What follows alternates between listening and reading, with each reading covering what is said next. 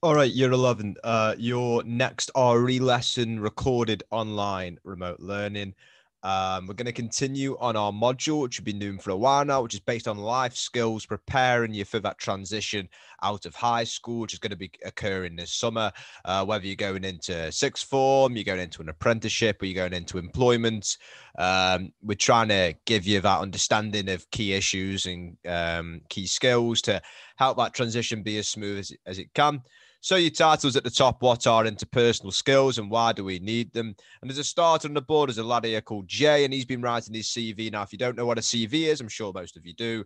It's a document you write to show a potential employer why you should have that job, as in the skills and experiences you have which make you suitable for that job. So he's writing his CV, he's put in his work experience, his contact details, and his qualifications. Now, he's been advised as part of the application process to put in a section about his interpersonal skills. However, Jay isn't sure as to what that means, and he's having to think about it. So we've got three thoughts. Could it be things like how I communicate with people? Could it be things like my timekeeping and my attendance? Could it be things like if I can do filing and photocopying? So once you've written the title, your starter is your first level of challenge is to say which one of those are correct and write the correct one down. If you think you know what an interpersonal skill is, there's a more challenging task, which is to give an example of what you think an interpersonal skill is. And your mega challenge is to explain why an employer would be bothered about somebody's interpersonal skills. So title, please write it down and then have a go at the challenge level and we'll get started. Pause the video, make sure those are done, please. So here's the definition of interpersonal skills. The skills you use to successfully communicate and work with other employees, such as listening skills, your attitude, and how you speak to others. So this is away from, you can't really get qualifications or experience for this, but it's a fundamental part of working. It's your ability to work with people. The chances are your job is going to involve you working with colleagues or working with customers or working for a boss or you being a boss for somebody else. And if you don't have these interpersonal skills, such as being able to listen and understand and take on advice, such as having a good attitude to your work and being able to communicate well, then you're going to struggle in that job, whether you are qualified, if you've got the GCSEs for it or not. So today we're going to look at what interpersonal skills are and begin to understand why they're so important. So one thing I want you to consider as we go through is why would an employer be interested in, and they're called soft skills, the skills you can't really get a qualification for, but you need them anyway. So we're going to identify different skills, interpersonal skills, and put them into correct categories. And maybe we need to sort of look into how we need to change our mindsets to ensure we have good interpersonal skills.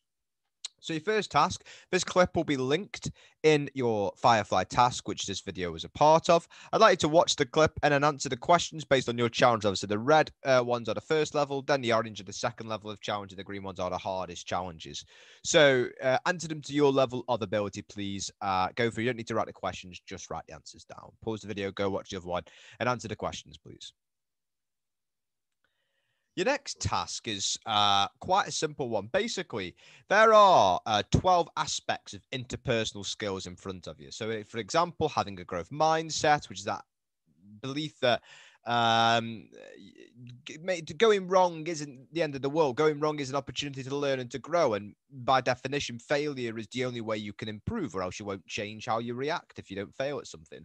So go through each of these and identify if they are body language, public speaking, or changing your mindset. And all are really, really, really important.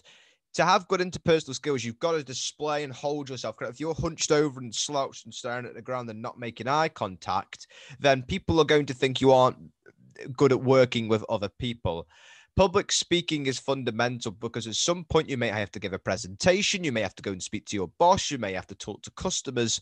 You're going to need to communicate face to face, not just via email. And finally, having a good mindset in work and in life. Things are going to go wrong. Things are going to not go the way you expect them to go. And having the correct mindset is fundamental to ensuring that those things which go wrong aren't the end of the world. It's just a part of the process of growing and of learning. You will make mistakes, but if you treat that mistake as an opportunity to learn and get better, it's a much better mindset, and it's a much better example of an interpersonal skill than if you start moping and getting down and start giving up because something's gone wrong for you, because no one's ever gone through life and got everything perfect the first time of trying. So you're going to draw a table: body language, public speaking, and changing your mindset, 3 columns. And then you're going to put each of these in their correct category, in a correct column. Some may go into more than 2, and you may want to draw it across the lines or draw an arrow or write it down in both. And when you've done, I'd like you to highlight 2, maybe 3, or circle or underline 2 or 3 which you think you should focus on, things which you know, and really think about stuff you would like to improve on. Which interpersonal skills have you identified as the most important to develop for yourself, so that you can really demonstrate these skills when you go into the world of work? To conclude your lesson today is the plenary to show that you understand the distinction between good interpersonal skills and poor interpersonal skills. And a reminder, these skills can be the difference between you getting a job and you not getting a job, or you getting a job and doing well in it, or getting a job and not enjoying it and not getting the most out of it that you can. We can get as many we can help you get as many GCSEs as possible, but if you haven't got interpersonal skills, it's going to be very difficult for you to make an impact on your place of employment, or whatever if you go to university, or you go into an apprenticeship. You've got to have these skills if you want to be successful. So the first level of your plenary to end the lesson is to draw and label someone with poor interpersonal skills. So draw someone, make sure you get the body language right, and label the stuff about them, about the manners, and maybe the mumbling. And I know it's hard to label thinking positively, but draw an arrow to the brain or something, and the eye contact. And then draw somebody with good interpersonal skills. So you got a visual representation of how someone with poor skills looks in comparison to someone with good skills.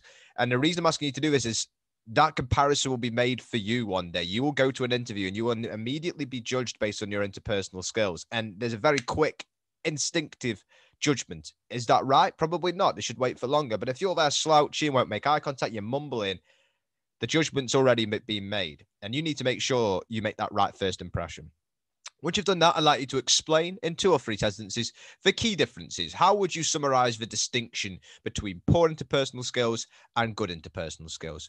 And then you're done for today. So hopefully this lesson has helped you to understand that soft skill of interpersonal skills, which are often really, really, really important in you getting and succeeding in a job or in education. And unfortunately, it's sort of not taught properly, or it's very rarely brought up in your education. So I wanted to do it today to sort of make sure you're aware of it as you begin the transition from your high school life to whatever may come next in the summer. Thank you for watching. Make sure you upload a photo of your notes. I'm keeping a copy of them so I know who has and hasn't done the work. And I'll see you again soon. Thank you very much.